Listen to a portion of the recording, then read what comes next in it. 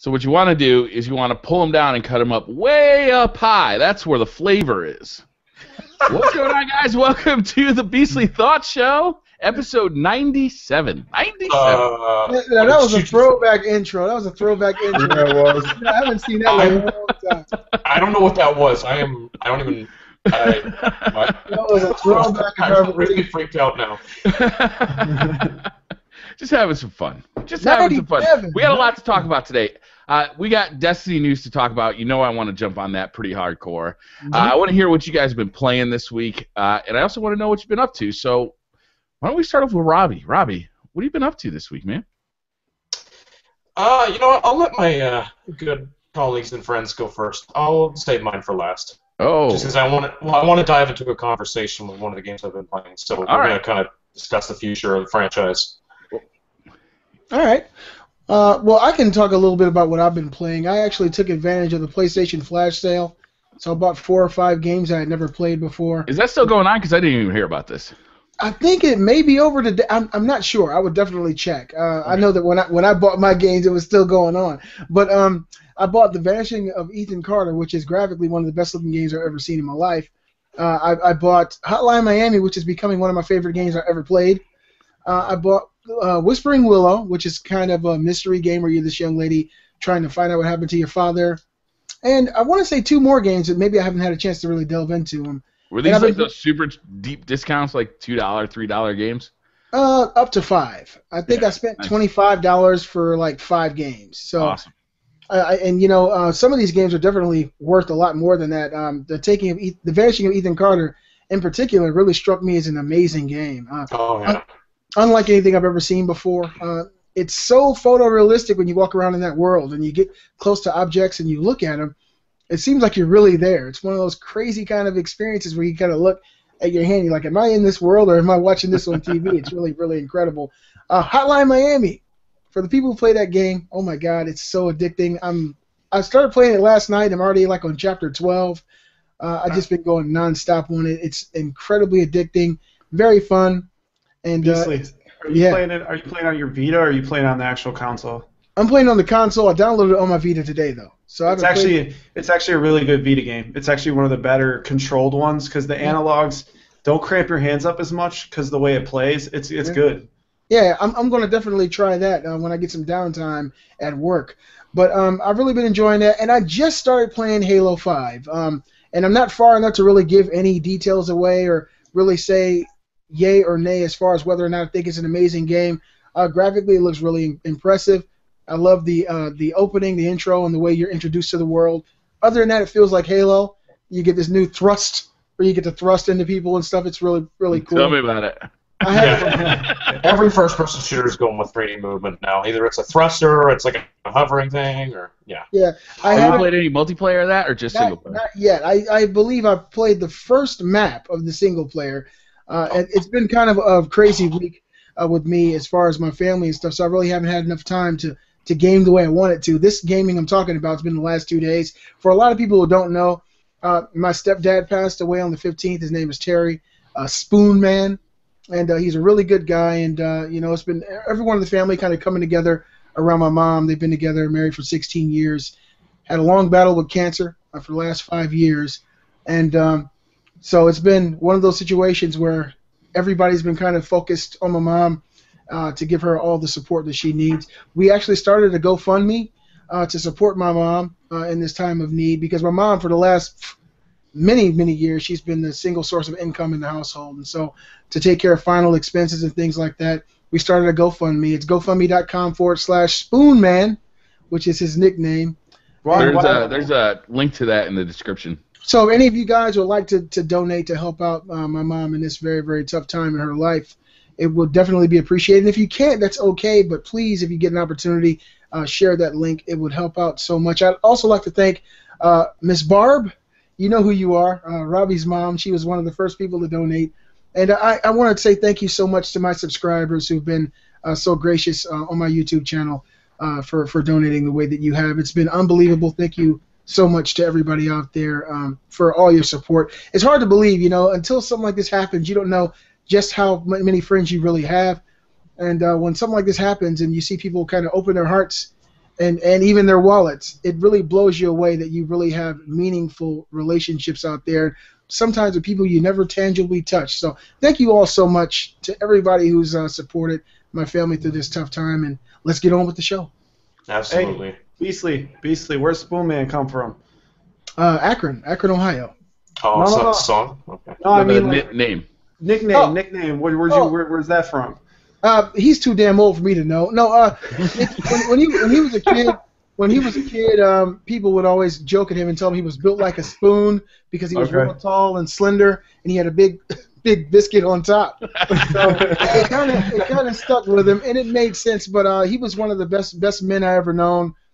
He was the only guy I've ever known that actually treated my mother with love and respect, and he means a lot to my family, a lot to me, my mom, my sister, and he was just a great guy, and we're really blessed to have known him and had that experience. So, good deal. Thank you. Yeah. See, I thought it was the Soundgarden song, but yeah. That's why I asked. Soundgarden, also a classic rock song now. That's classic rock. With your hands. Is it really? Yeah, Soundgarden is classic rock. Yeah, right, classic dude. rock station. Get the fuck out. Love that song. Oh my god. Yeah, doesn't feel too good, does it? Wow. That's like back when MTV actually played music. Hey, Enter Black, it's been a long time. How old are you now? I want to say like 27? No, I'm 30. I'm 30. You're 30? I turned 30 this year, actually. All right, you're getting up there, man. You're going to be feeling it pretty soon. You know, I got a gray hair in my beard. This shit is real, man. Hardcore. You guys make me feel so much better about my age. Thank you. Hey, you, Robbie. What have you been playing, Enter Black? I played a little bit of Rainbow Six yesterday, and then I finished up Trials on 2 characters. Trials of Osiris. Yeah. We haven't talked about Trials of Osiris. Can we talk a little bit of Trials? Yeah. We haven't talked about Destiny in a very long time, Brian, to be quite honest. We used to spend 30 minutes every episode talking about it. It was a running joke, yeah. 30 seconds every episode. I couldn't move you guys off of the topic. It was ridiculous. It was ridiculous. And then I played Transformers Devastation, actually. I'm finishing that up. I know it's a short game. I've been playing so much lately. I've been playing a little bit of Lego Dimensions this morning, but other than that, and I also started Tales of Zeteria for the first time, and I put like 2 hours into that. Ooh, what's that? I haven't heard of that one. It's like a super RPG, like from Japan. It's like wickedly old school JRPG, but it looks really good. Very niche JRPG, but they have really good games. All right, talk to me about Trials. All right, so this is my favorite thing in video games right now, Trials of Osiris. It somehow it makes me like sweat, and like it brings out a competitive side in me that I don't think I've really felt since I was like, in like high school sports. Like that's how competitive I feel when I'm in Trials of Osiris.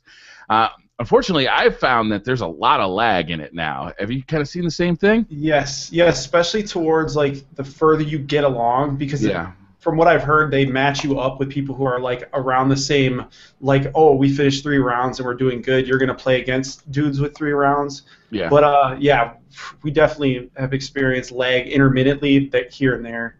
Did you get a chance to play it during the summer when it was first introduced with House of Wolves? Yeah. It tend to run really good then. I don't know what is different from now until then. Like more people playing now, but you would think that would help it more. Yeah. Yeah, I don't know.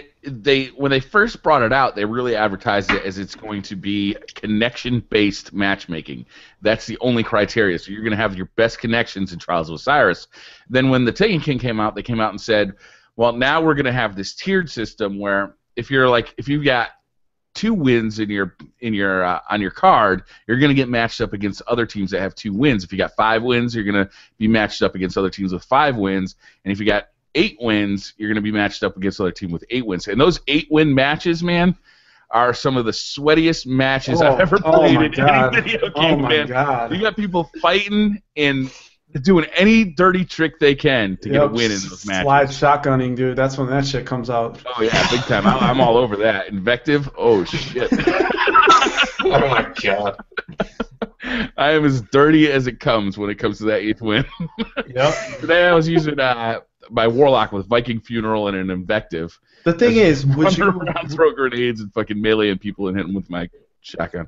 Would you rather have the trade be that the connection stays good throughout, no matter what level you're playing. That's what I prefer, you know. Like keep it running solid all the way through. I don't care if you have 8 wins or 2 wins, you know. Yeah, I like a lot of the changes they made to Trials of Osiris in the Taken King. I like the way packages work and the way bounties work in it. Oh, hell yeah. But I do feel like the connection is really, in the Crucible in general, it's gotten worse as time has gone by. And in Trials of Osiris, like, I want that connection to be pristine. So which 2 characters did you bring through today? I brought, yesterday I did my Hunter and my Warlock. So, okay. Yeah, I have a Titan. I don't really play as them. Not for the sake of that I don't really like the class. I just don't really like their gear. Like the gear on the Warlock and Hunter, I like the way they look as a character. The Titan looks like a bulky dummy, look like a retarded garbage truck. Never thought of it that way. Titan Master Race. I got a message today before a match that said, I can't believe your KD is so low. I'm going to crush you, you stupid YouTuber. And then we pounded him. I think I went 10-1 or 10-2. No, I went 10-2. My KD was 5.0. Suck it, shit talkers. Suck it. You don't do that. You don't do that to people. Oh, it felt so good, man. It fired them up. It did fire me up. It fired me up big time. I sent him a message that said, subscribe to Briar Rabbit for tips and tricks. For Thief Let's Plays, Advanced Warfare tips and tricks. Thief Let's Plays. Yeah. Oh. That's the worst kind of burn, man. Damn. It's like last on the news item list, but I feel like I want to talk about it because we've talked about Destiny already. I want to talk about the Destiny news that kind of sprang up this week. You guys okay with kind of skipping ahead on this one? Oh, yeah, sure. Let's get into this, yeah. All right, so we got 2 things. I feel like they're both connected. One of them is a Kotaku article was published. I think it was titled like "The Malaise of Destiny Players" or something like that, where they basically said they had an inside source that said Destiny 2 has been delayed from its September 2016 release. Yeah. So there's a lot of talk is like, how can you delay something that was never announced? But I think it's a reasonable expectation that most of the Destiny community had that we'd see Destiny 2 in September 2016. I don't think that's an unreasonable expectation. So if it gets pushed back from that, that is a delay as far as Destiny players are concerned. Yeah, and especially because that release schedule came out that Destiny 2 was originally supposed to come out actually the month that the Taken King came out. So it wasn't unreasonable to think, because Destiny 1 was delayed a year later, that we'd see it, like this fall. But if news is going around, if Activision, sources are saying, hey, we need more time, we're going to push this game, we'll give Bungie more time, then that's great. I mean, they need to make a good sequel. So okay. Now, let me ask you a question. Before you move on, Brett, I want to say this, is that I would normally agree with Robbie on this, is that when you delay a game, it's for the best. It just gives the developers more time. But this also comes on the heels of a weekly update. Bungie didn't put any weekly updates. They normally do a weekly update every Thursday, and they took a month off. They came back and they announced a small, Festival of the Lost type event, Crimson Days. It's going to have Crimson doubles, which I'm actually excited about. And they kind of talked a little bit about PvP, which I have a separate issue about. But like, there's this general kind of feeling like there's not enough content in Destiny to sustain a community. So I think there's a feeling in the Destiny community that we're all scared because we don't know if there's going to be enough content that it will sustain itself, right? It's like, we all know that we're all going to love Destiny 2 when it comes out. It doesn't matter when it comes out.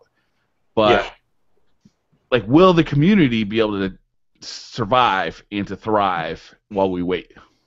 That's what we're scared about, I think. I think in the long run, I think in the long run, people are so like, man, I go to work and I have like no bullshit 9-10 dudes that all play Destiny chronically, like religiously.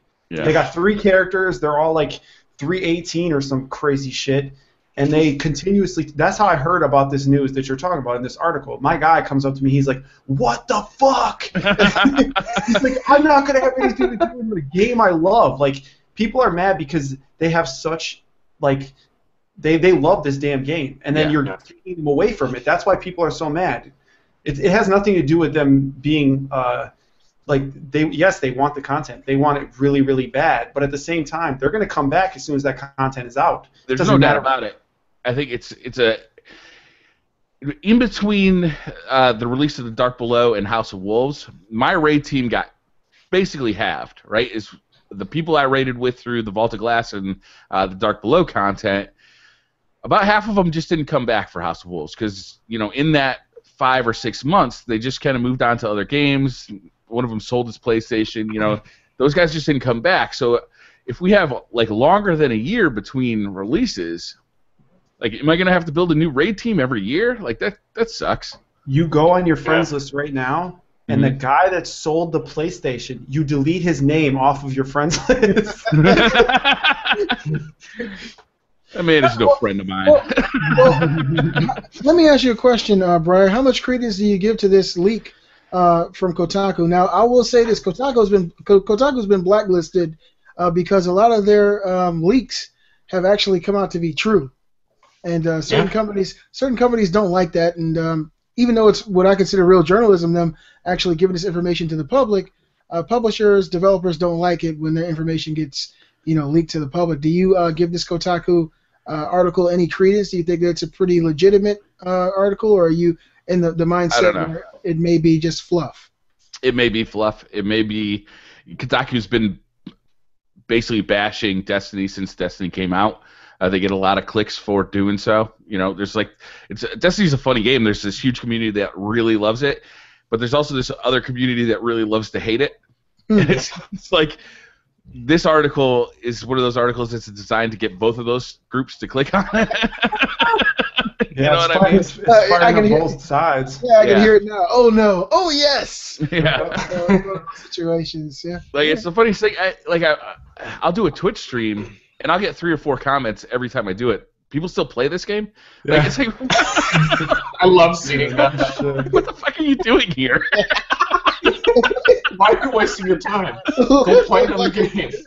You don't want to watch Destiny. What? How did you find yourself here? Yeah.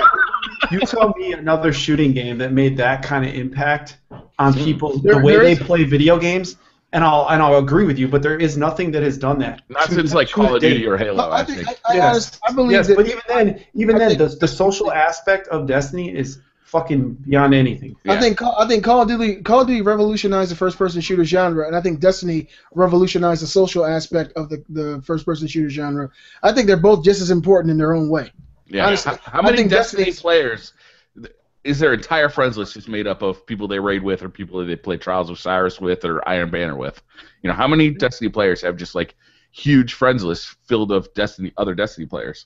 Yeah. Yeah, I met half the Inner Black Ninja's friends playing Destiny. Yeah, Dan Meesterman, he has no bullshit. He had a friends list. When we started playing, we only played Battlefield together. Then I was like, oh, you should check out this game, Destiny. It's gonna be like the next big thing. Not knowing it was gonna be what it is now.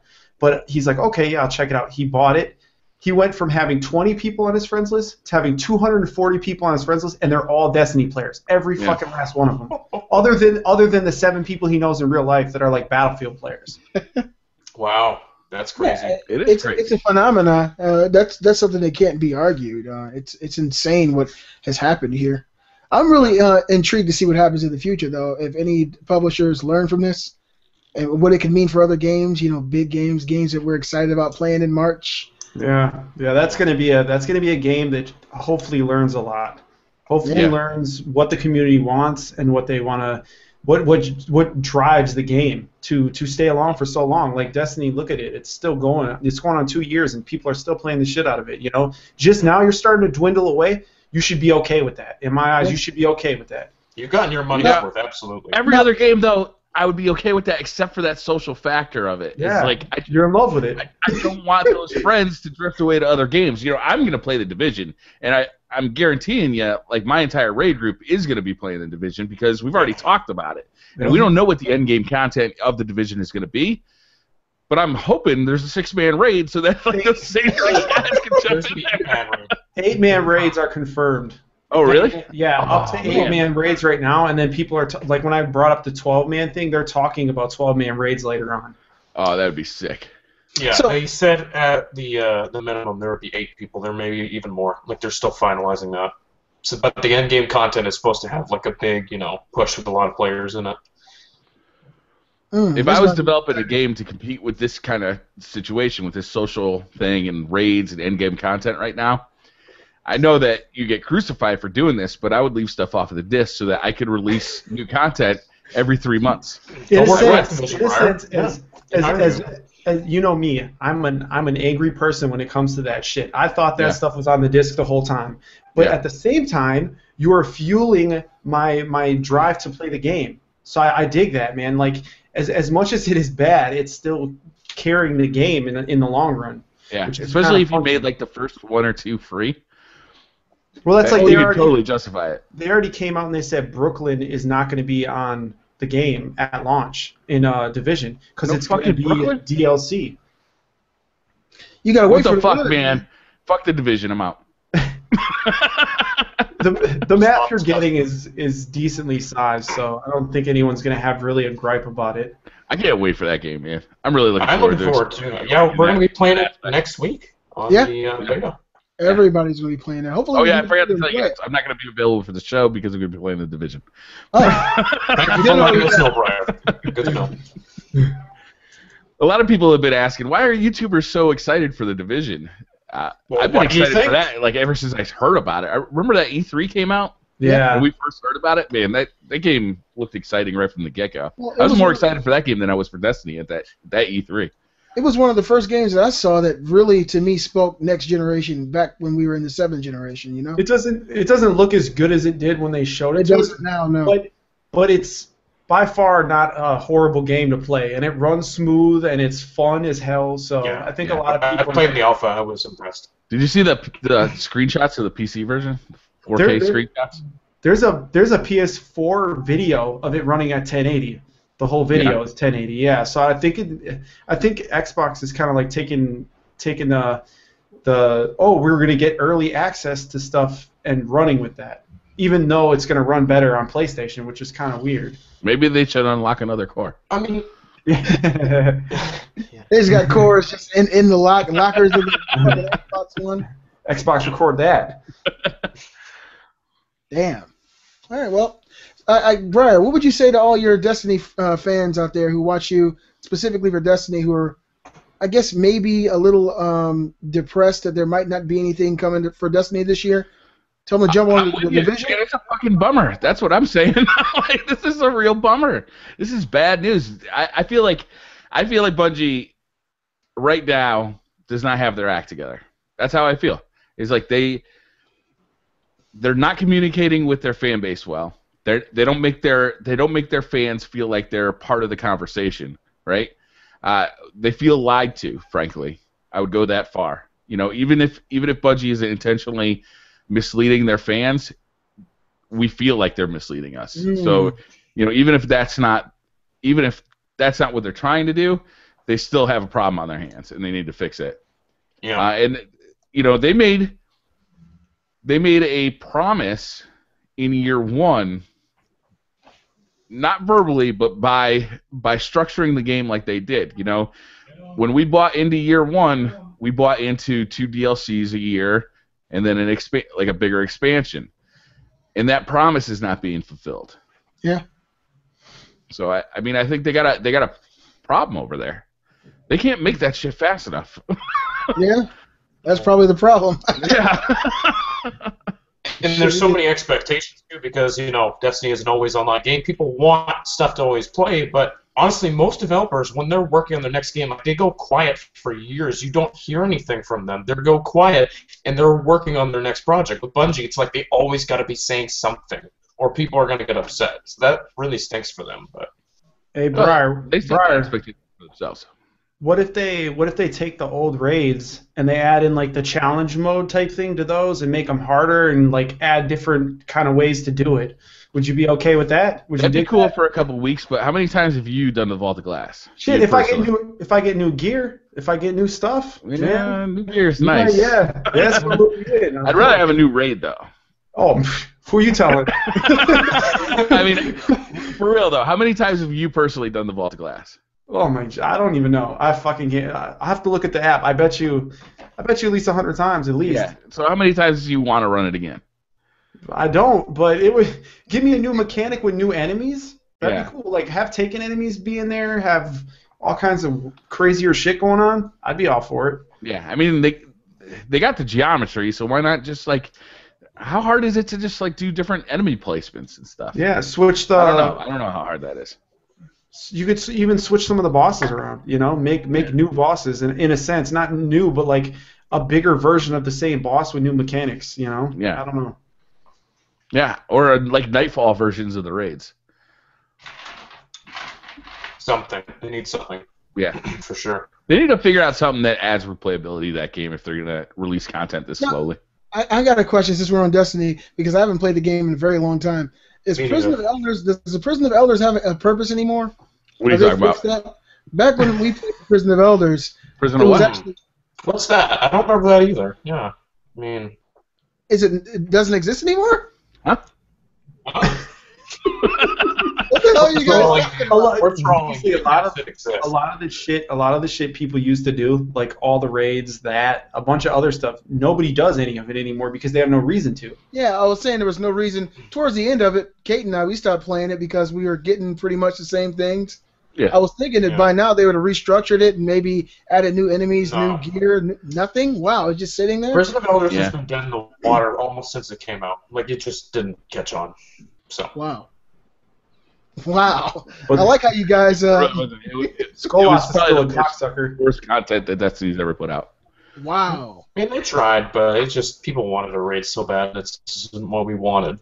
So. Yeah. All right. For those who don't know, I just got trolled by the Beastly Thoughts crew. Hey, welcome. I was like, oh, Briar's doing this? I'm going to go on in on it too. I got trolled by Tag team! Tag team. All right, guys, you guys want to get started with the news? Yeah. All right. Filming is wrapped on Assassin's Creed the movie, and it is set for release on December 21st, 2016.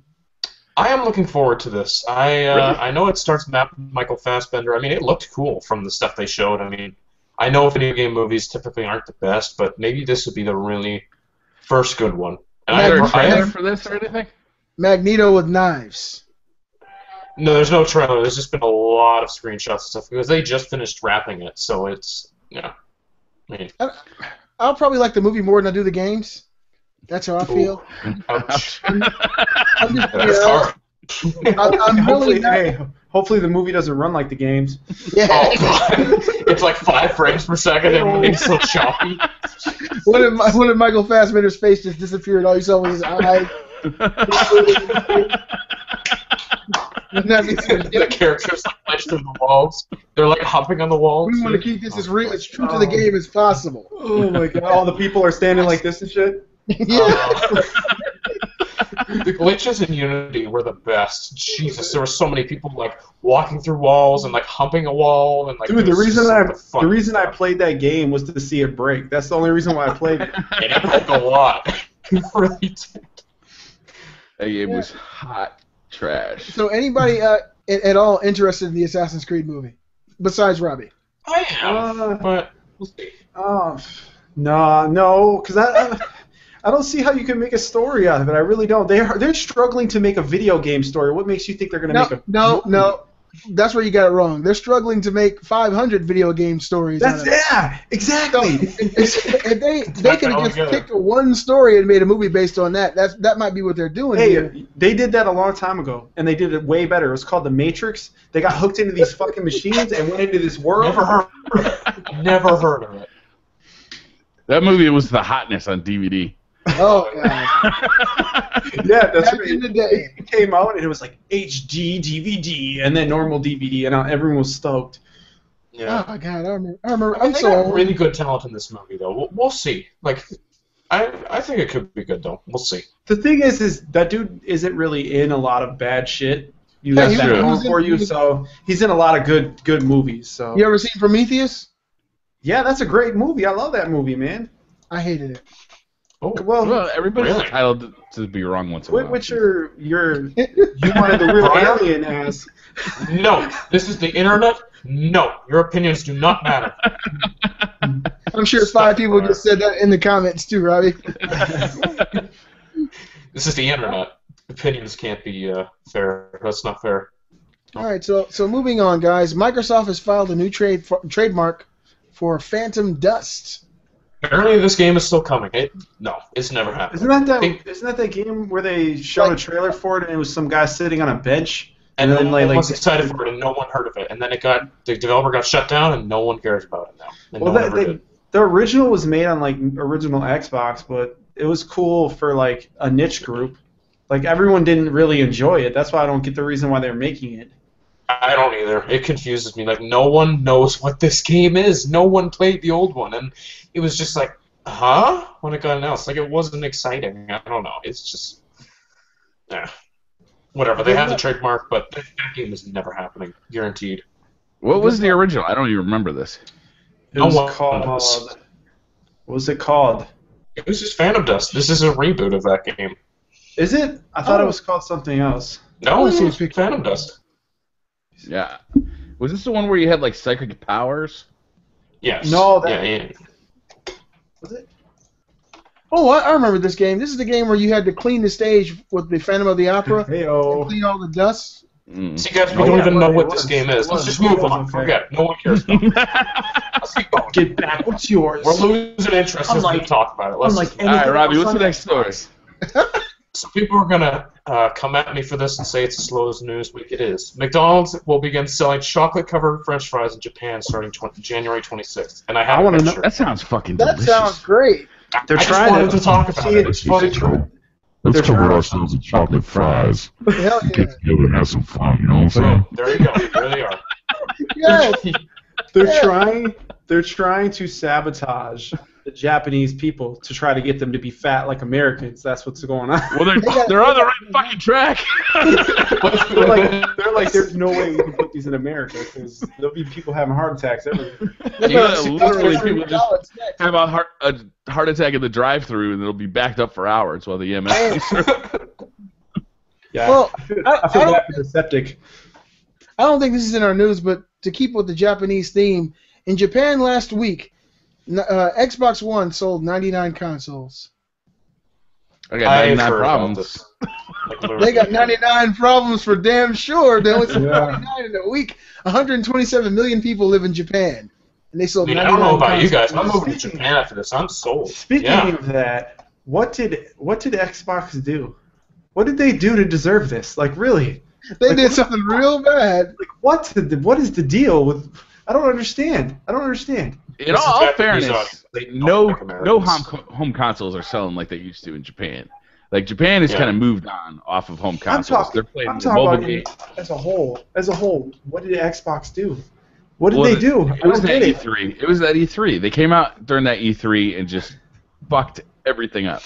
No, I think that the problem with Japan and Microsoft is the Japanese people, because of the way that they see Western companies like Microsoft as kind of imperialistic, and That's exactly what it is. They're the antithesis of what those people believe in as far as their culture, as far as being humble people. It's all culture. They don't like Americans. They see the Western companies as this boastful, very proud, rich asshole of a company, even though they may not. Fuck yeah! Even though they may not be that way, that's the way the Japanese people in their own minds see companies from the West. That's why Nintendo does well there. That's why Sony does well there, because they're like, okay, these are our people. They believe in the same fundamental things that we do. They have the same ideals, but the West, they're just fucking assholes. We're not going to support them. That's really the way that they feel, in my mind, about the West. It's like a Western imperialist. Fuck yeah! Coming to save the motherfucking day, Coming again to save the motherfucking day,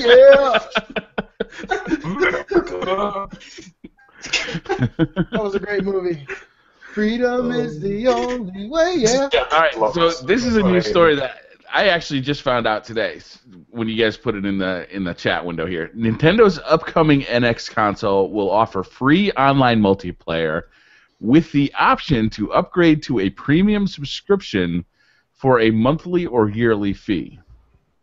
NX may also have compatibility with smartphones, PCs, and even other consoles such as the PS4. Yeah. So there's 2 pieces of news really in there. Yeah. There's more actually. There's stuff about backwards compatibility. It's a survey, really. It's a survey. Yeah, this is from a survey that was taken online. They took the Nintendo survey, and then like a lot of people were kind of like feathering out what can actually happen in the console, like the whole 900p thing. They came out and they said that there's a part of the console that is going to run at 900p and 60 frames per second. And 60 frames per second, but a lot of people are thinking that it's going to be a handheld unit that's going to be 60 frames a second at 900p, which would be fucking bananas if they do that. That'd be nice. What? Yeah. A lot of people are thinking that they were talking strictly about a handheld, not the console itself, and they were talking about that the console will do 4K imagery at max. So well, that's for video streaming. Yeah, that's the other rumor. 4K streaming at 60 frames per second. Yeah. Yep. So I mean, from the sounds of this Nintendo NX, this console might be the bee's knees as far as a lot of people are thinking because it's on scale for them to release a handheld that they're going to release the handheld first. It's going to come out like in the sense of like a 3DS, but they're going to show it alongside the console, and then the console will be out next year. A lot of people are talking about that. So we won't get the console this year, which is what I was actually expecting. I hope that's not true. I hope it's the whole fucking shebang. Yeah. Release the whole thing. Yeah, I would prefer that as well. That way that they'll be able to sell software for both and know that their install base is a solid base. No. I got money. Take it, motherfuckers. Yeah. Take it. Yeah. Who you telling? If I can play Destiny at work, oh my Jesus, we're not getting no work done. Oh my God. Usually Nintendo is the company that kind of sets trends and everybody follows them. You know, with the controllers, everyone followed the Rumble Pack, the analog controller, the motion controls. Everybody's always tried that. But I'm thinking here Nintendo is probably learning from Microsoft and Sony with their premium subscription service, where you might be able to get Nintendo games. Kind of like PlayStation Plus and Xbox games with gold. I'm thinking that's what that would mean. And I kind of like the idea that the online multiplayer are not going to have to pay for it. Like they're not going to bundle in all these free games and stuff. Like you just have the multiplayer if you want. That's all you want. I like that option. That's the best of the world. If you get online plus like a party chat system for free, dude, a lot of people are going to be like, fuck playing Xbox or paying for what? Yeah. What are you paying for? You're paying for some 3-year-old games that you're getting for free? What would the premium subscription be? Yeah, I'm thinking that'll be something similar to PlayStation Plus, where you get some games for free. I mean, in my mind, that's the only thing. Either that or you'd be able to stream maybe access to the Nintendo eShop. Like, oh my God. Like my God. If they did that, all you can eat. Oh my God. All you can eat Nintendo games. As I said before, take my money. Yeah. I wish I had some money to throw at the screen right now. And then a lot of people were talking about where they're going to have a achievement system, kind of like how the Xbox and PlayStation have trophies and whatnot. I hope so. It's about time. When you do the trophies or the achievements or whatever the hell they're going to be called, the more you do in a game, you'll gain like these points, and then you can use those points to buy stuff. Yeah. Oh, that's a great idea. Which would be fucking for a trophy whore like myself. Play the most. Yeah. Yes. For a trophy whore like myself, I'll be fucking Oprah rich. Everybody would be all over trophies then, because honestly, I do not care about trophies, but imagine if every time you got a platinum, you got points to buy games. Hey, but would you care? Would you care if you could play Super Mario World and it had a trophies though? Would you care then? You wouldn't care? No. Yeah, right. That'd be fucking amazing. Super Mario or Mario 3 and have oh my God, dude. Add trophies to it. Yeah. Link to the Past. Like, give me that. Give me that. I can see Nintendo doing something kind of fun with trophies too. Like, yeah, they did their own like a Nintendo different take on it.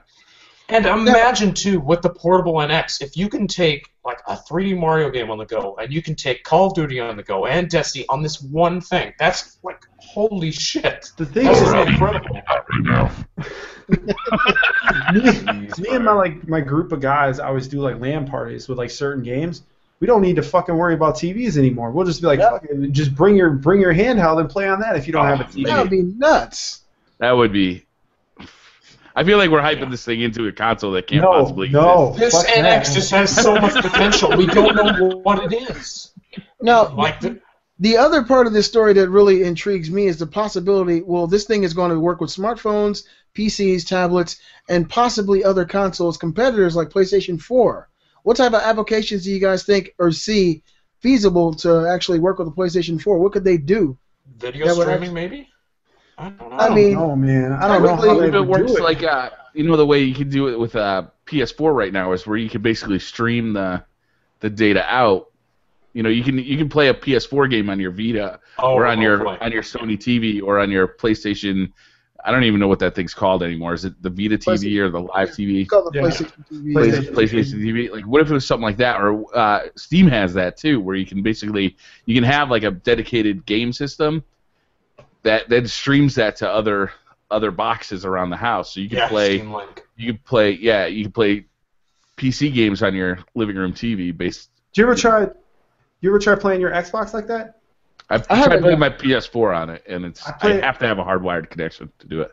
I bring my laptop into like my bedroom or whatever, and I'll bring my Xbox controller and I'll play my Xbox game on my PC. Does it work well? Oh, it works. It works fucking amazing. Yeah, I played almost all of Tomb Raider like that. I was watching the football while I was playing Tomb Raider almost the whole time. Now you're talking. It works flawlessly, Briar. I've used that as well, and I was totally shocked at how well playing my Xbox to my Windows 10 device worked. It was makes sense that Microsoft. That's the kind of thing that Microsoft's going to be good at, right? Is networking.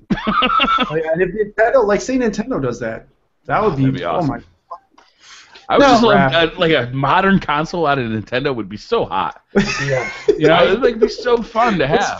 It's fucked up that you need to say that because they were the king of shit back in the day, and now it's like, please just release something on par with what's out there. You know when what I'm was saying? The last time they had a console that was like the shit though? I think it was the SNES. Super Nintendo. I like the N64 a lot, but. I was going to say it's GoldenEye. You guys know what? I should say I like GoldenEye. That's what I should have said. I had some of my favorite times ever with my GameCube playing Smash Brothers. Some of the best, most memorable times. Fuck, I'm a Double Dash fan, so GameCube was not like cutting edge technology though. It wasn't, but I'm just talking about overall fun. Yeah, compared to the Xbox and the PlayStation 2 though, it lacked. Oh yeah, it lacked for sure. Yeah. It had a lunchbox handle. Come on now. Although I bet there's more games you could go back to out of the GameCube that wouldn't hurt your eyeballs like the PlayStation 2 and Xbox. That's the good thing about Nintendo is their stuff aging. It's cartoons. I was gonna look the same. Yeah, which is genius. I was actually watching somebody on Twitch who was playing a PC emulation of Mario Sunshine, and he had it running in. I think he had it running at 1080p in widescreen. It looked marvelous. Wow, it looks good. Yeah. Let me ask you guys. Did you see the Unreal videos? Yeah, of Mario. That shit is stupid. Oh, you didn't? Right, you didn't see it? You didn't see it? He's like on a subway. He like goes on a train and he takes the train and the subway and then he gets out and he's like running on hills and shit and it's all Unreal. There's one guy who recoded it and did it all in Unreal, made all new landscapes and made his own world. It's beautiful. And it was unbelievable. I'm gonna check that out. Like that. It's on YouTube? Yeah, it's on YouTube.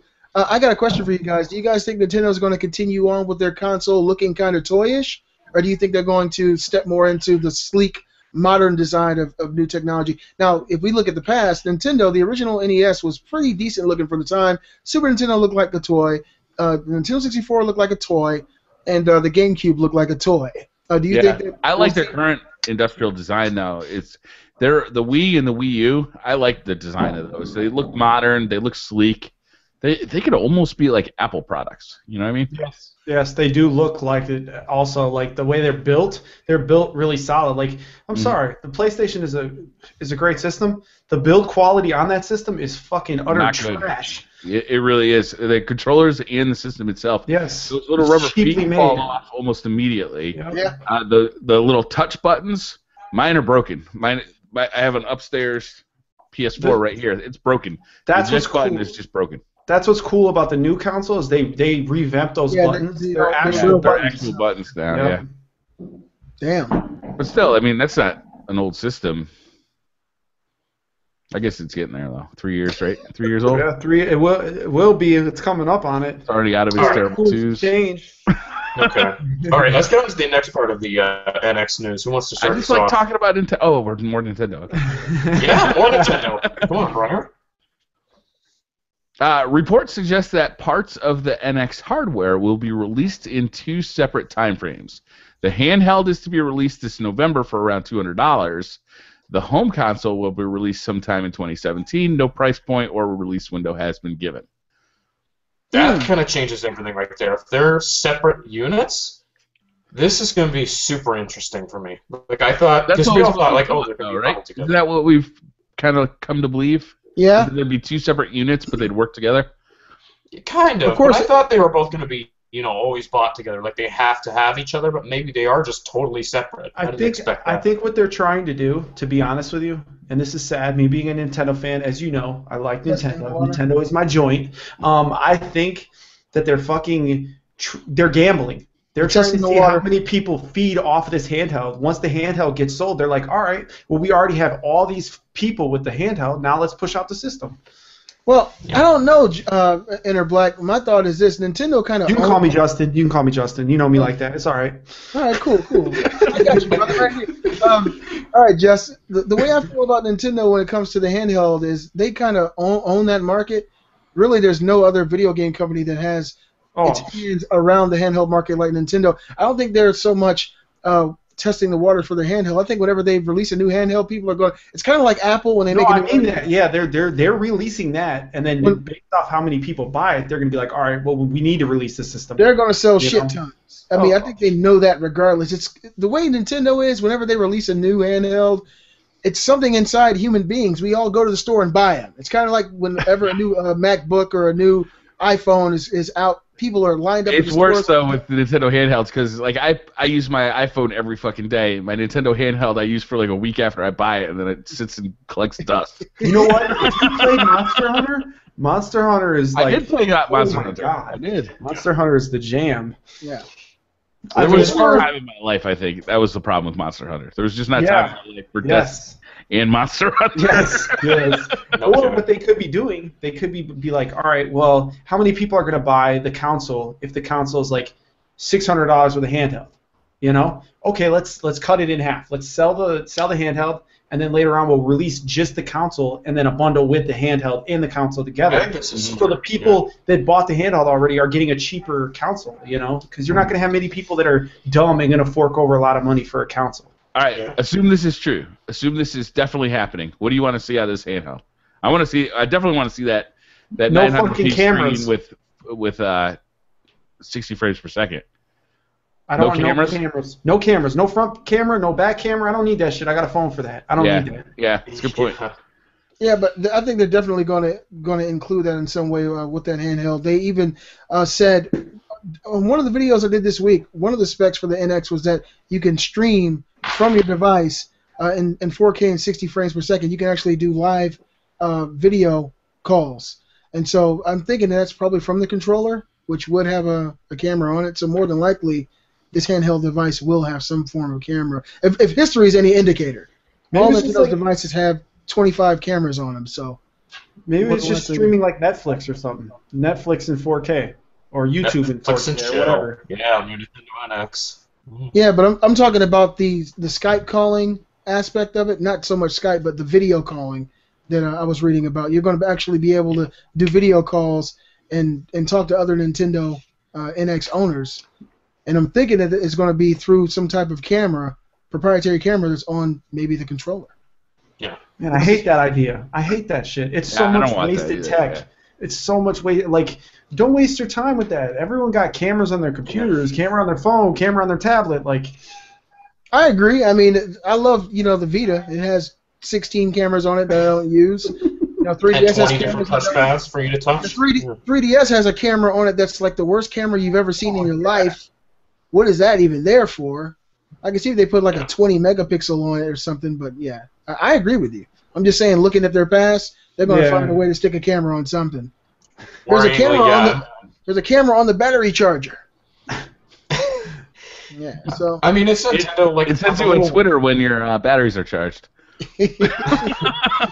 Yeah. What if they bundle this with a dope game? Like Zelda comes out and it's bundled with Mario Maker 2. We all know Zelda is not on it's on both consoles. We all know that. Yeah, that's definitely going to be. It reminds me of the Twilight Princess, where it's going to come out as like both. Well, hopefully it's a bigger difference between this one and the Wii U's version, though. Twilight Princess on GameCube and on the Wii, very little difference as far as the way the game looked and played. A lot of people bought that for the, hey, let me cut shit. Let me cut this sign up real quick. let me do a little bit of this, a little bit of this. Arguably, the GameCube version was the better version. Yeah. Oh, yeah. Yep. So hopefully we're going to see some huge gap in between those two. After all, there's supposed to be. I would love that. I would love to be able to play like the modern games on a Nintendo console plus Nintendo games. Yeah, it should happen. It should happen before the end of our life cycle, Briar. Hopefully before Robbie's life cycle is over, we have a modern Nintendo console that's able to play modern-looking video games. Oh man, that's a long life cycle. I sure hope they get together. I mean, they should. Is it Robbie? Is it really? You know what's even more crazy about the whole scenario? If they release this, right, they're on the same scale to be releasing their system alongside of the competitors the whole time now. Because they're going to team up and pretty much do it every 5 years then. And that's when the new PlayStation and the new Xbox would be coming out, technically, if they don't release them early. Which then we'll be getting 3 systems in 1 year, which that's a lot of fucking money. I'm sorry. I'm going to start saving now. I got so much love for Nintendo. If they were to come out with a console that has the games, first of all, that we want. Because they have some gems as far as their IPs. What game do you want? What game do you want? I want to know. I want to know what game you want. I want Zelda, Legend of Zelda. Yep. I want more Metroid. Metroid. That's the one where they're speculating it doesn't sell enough. I would love a new Metroid game. I would absolutely love it. I would still love a 2D Metroid game, but the game that I want the most is a real, truly open world Mario game. That's what I want. Like you're talking, like not N64 Mario or something. I'm talking Mario 64. In modern technology, a huge open world where you can go and do so many things and get Grand Theft Mario. Yeah, with a fucking raccoon head. See Nintendo's mature side now. Yeah, we're serious this time. Yeah. You know what actually would excite me more than that is just having Mario Maker on a handheld console. Oh my god, that'd be amazing. Stupid. It's hard for me to believe they didn't release that on 3DS. You want it strictly single player, or you want co-op, or what do you want? Co-op would be amazing. It would be amazing if you're playing on your television and someone else is playing on the gamepad and you're both in that same world. Can you imagine that? 900p, 60 frames per second. Damn it. I'm gonna get Destiny, The Division, Assassin's Creed, like all the multi-plat games coming to a Nintendo console. Those would be cool, right? But I'm more interested in the Nintendo IPs. I'm more interested in the stuff that I can't play anywhere else. What do you think about that Dragon Quest game being announced way back when? When it came out, they kind of slipped, like when he was like, "Oh, it's coming out on the NX2 or whatever, the next Nintendo console," and they weren't supposed to say it, but they did anyway. Shit. Whoops, take that back. Yeah, pretty much. Well, have they just been making handheld versions of Dragon Quest for like a while now? They just came out with Dragon Quest Heroes, but that's like I don't know. It's more like a mock-up, like a Hyrule Warriors, like Dynasty Warriors type thing. For me, Square is definitely working very close with Nintendo right now. The fact that they got Cloud in Smash Brothers now, I think that we can expect something really good on the Final Fantasy front. Think that episodic remake's coming? I want that motherfucking episode, baby. That still pisses me off to this day. That pisses me off. I feel you, but see, the thing is, what if is it possible that this remake could be as good as the original? Now, the inner gamer in me says hell no, and I'm pretty sure for you guys you feel the same way. Barring Briar, he hates Final Fantasy VII. But for me, there's a good possibility that these 20 years with this game just gestating, they have the story. The things that maybe didn't make a lot of sense, they have had time to kind of rewrite history, and some of the stuff that could have been done better might be done better. It's possible. I mean, think about it. We play games like Telltale's games in episodes, and they're all great. And, of course, once they all come out, you can buy the full package. What if this is the same way? What if it's just a really long episode? What if the first disc comes out and you can play it for 30 hours or 40 hours, and then you wait for 2 or 3 or 4 months until the second disc comes out, and it's really awesome, and you play 2 or 3 years. Possibly. Yeah, that's why they're doing that. Because if they were going to make the legit game and they were going to make a remake of it, like here you go, here's your game, they would announce it, and then we wouldn't see it for like 10 years probably. That's when we would see it. So they're kind of fueling the fire, being like, oh, here's a taste, you know. For the Final Fantasy fans that love it, like ourselves, are gonna pick that up, and then we're gonna be hooked in, and then we're gonna buy every fucking episode after that. I'm already hooked. Like so, you never played Final Fantasy VII. We'll get into it. You never played it? Man, no, Robbie, I've never played that game. I remember the day that I got that. That's the reason why I bought my PlayStation 1. And my brother told me, hey, you should get this game. You should get this game. You should get this game. And I got it, and we played that shit for like we played only that game, me and my brother, for like however many hours. We'd be Ruby Weapon. We played forever. I got that as a birthday gift from my dad, and I remember the day I got it too. I also remember not leaving my room for a very, very long time.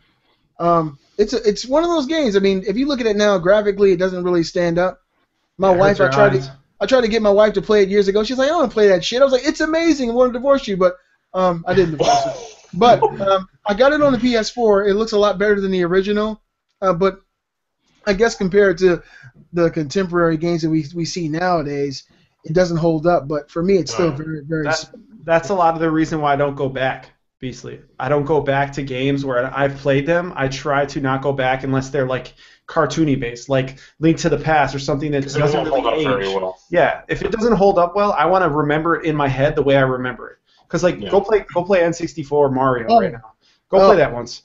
I'm playing on my 3DS. I actually have the Nintendo DS version. That doesn't count. That does not count. It looks better. It looks better on the DS than it did on the 64. The screen is just big. Look at GoldenEye though. GoldenEye is the same. Oh, that game looks like hot garbage. Looks like it was made in Minecraft world.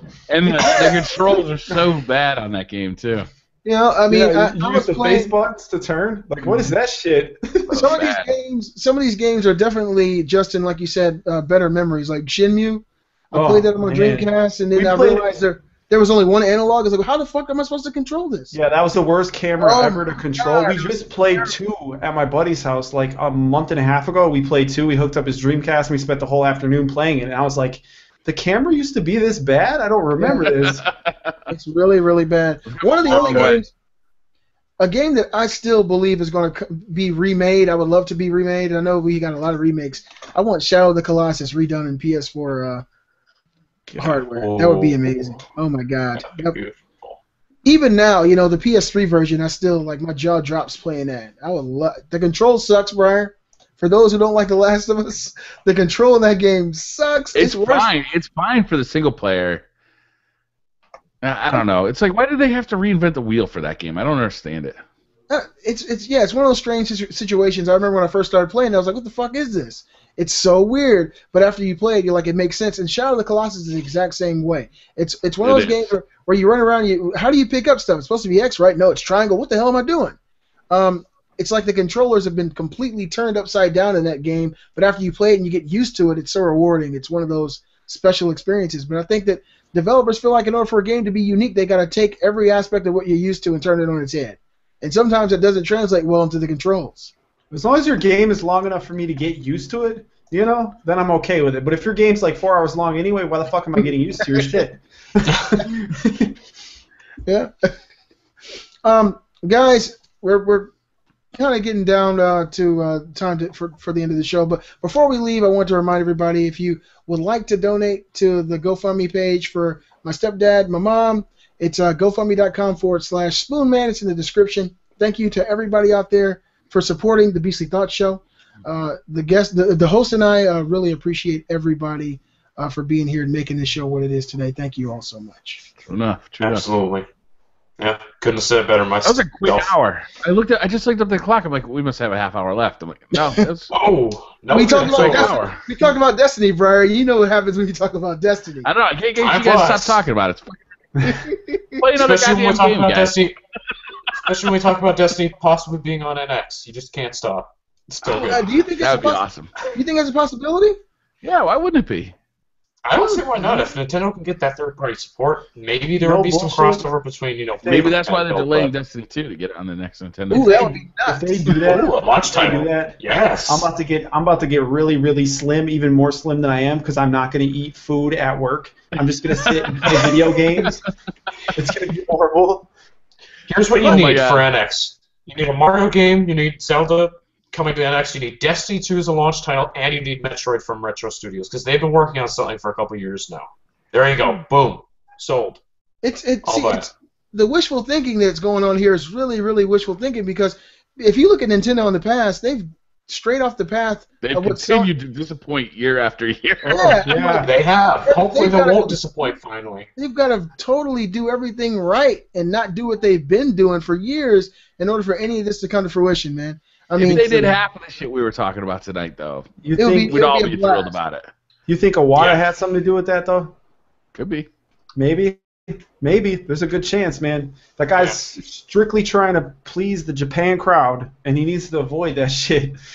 Yeah, and definitely the direction for that company has definitely changed now that they have new leadership. The NX, like this thing, we don't know anything about it. It's all rumor. This thing has so much potential, though, and it does get me excited talking about it, because most of the stuff I've heard, I'm like, Nintendo's on the right track. Like, they're going to do this right, and I think they can come out and really come out and be like, we're here, we have a powerful console, we have these third parties back, we have this handheld that works with this home console. They can nail this.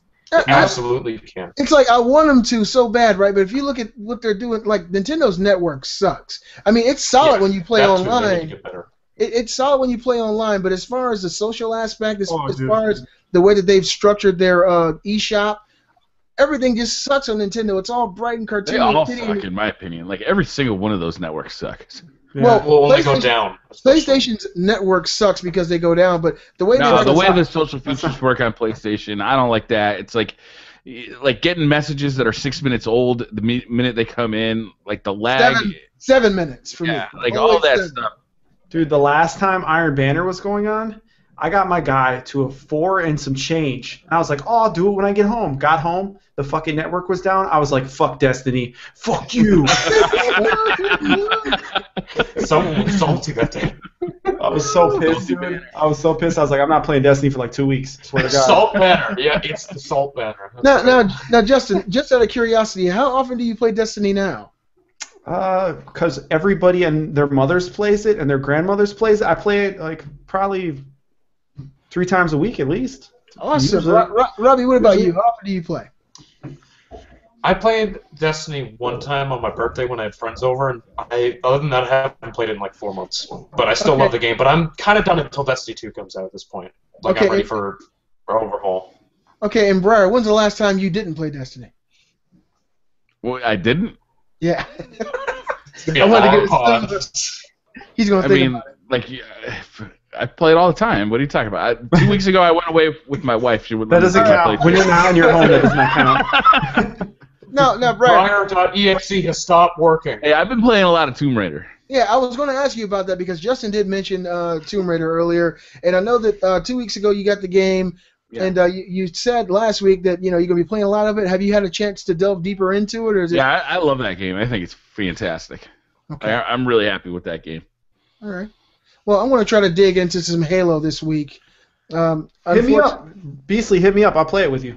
Okay, cool. Yeah, you play cooperative, right? Yep, I beat it. I beat it twice already. So. Oh, you can play. I just realized, guys, I never got to say what I've been playing. Okay. Yeah, what have you been playing? I was going to have a whole you passed on the opportunity, now you want it back. Yeah, I don't. Okay, you guys want to get into this? We can go. We can keep going. Do you want to get into this? See how young people act, Briar? No respect. No fucking respect. Everyone wants a trophy nowadays. Wait, I didn't get us playing. You want a fucking participation trophy? Here you go. You came in last. Here's a trophy. Use that to buy a free. Thanks for coming. Better luck next time. Get him a fucking lollipop. No, Robbie, what you been playing, Robbie? Real quick before we're done. Before we fuck your soul up even more. All right, we can talk about it next week. No, next week. We'll get to the topic next week. We're going to forget about it by next week. What are you playing? Oh, fuck's sakes. God damn it. That's a very vulgar game. All right, this week I have been playing something that a lot of people have been playing. I decided to get into it on the PC. It's Blade and Soul. It's like an MMO JRPG. Nice. It's fun. I haven't played it a ton, but I've been really enjoying it. It's free to play. Really liked it. And I've also been playing a ton of Call of Duty this week because Black Ops 3 came out at the wrong time, like right after Fallout 4 came out, and that was all I wanted to play. But I've been just pretty much been playing Call of Duty this week, and I wanted to discuss with you guys sort of Call of Duty 2016 because we had news of Brian Horton from Crystal Dynamics. He's working at Infinity Ward now. I was going to talk about this year's Call of Duty, but we don't have time. We'll do it next week. Well, let me just say this, Robbie. I don't know if you saw my video when I announced that GoFundMe for my stepdad, but I was playing Blade and Soul on that video. Blade and Soul, Blair, is one of the most beautiful, amazing MMOs I've ever played. Now, I'm not really a big MMO fan. I played EverQuest years ago on my PS2. Played Silk Road Online on my PC years ago. Blade and Soul looks like graphically it needs to be on PS4. The characters that you create are anime porn. If you like anime, this game, the way it animates, the way that you fight, all that shit looks so amazing. It's a beautiful game. So their boobs are way disproportionate. Yes, and they move when you move. Now, all joking aside, though, Justin, it's a free-to-play game on PC. It's an amazing game. I mean, most MMOs, when you start to play them, you don't really care about the characters. Do I have to pay to win? Do I have to pay to? No. Do I have to buy a mount? No. No. You can buy shit if you want. I haven't spent a dime. Kate's actually playing it right now on her PC. But it's a really fun game. Like Diablo or WoW or what would you compare it to? It's like a regular console experience, other than the fact that it's an MMO. It's on PC. It's on PC, yeah. It's a very well put together gaming experience. You're this character that comes into the situation where your teacher is murdered in front of you. Someone takes this artifact, and the way that the enemies are presented at the beginning of the game, and you see what's going on, you really care about your character. You care about the world. And I'm really, really enjoying it. I'm happy you're playing that, Robbie. That game is amazing. I saw it a few years ago, like 3 or 4 years ago, on YouTube, and it comes from, I want to say Taiwan. It comes from Korea. It's a Korean developed I think game. South Korea, yeah. What's it called? Yeah. What's it called? Blade and Soul. Blade and Soul. Look up a YouTube video of that game and look at the way these characters look. This game has more options for character creation than I've ever seen. Tons of people playing it on Twitch, too, right now. Exactly. That's what I was going to say. It's popular right now. That's why I got into it. Right? It was like, it's something different. I'm going to try it. It's fun. All right, guys. I got to cut you short, though. I'm going to go eat some dinner. Right. All right. It's over, everybody. Bye. We'll see you next week. Thanks for watching. See you guys next week. Don't forget to check out the link in the description for the GoFundMe. And we'll see you next week. Oh, also, stay tuned to our Twitter. I think there's a link to the Twitter in our description as well. We are going to be switching this live show to Twitch at some point so that we can better integrate with the chat. So stay tuned to the Twitter, and we'll let you know when that's going to happen. Awesome. See you guys soon. All that out. Sounds good.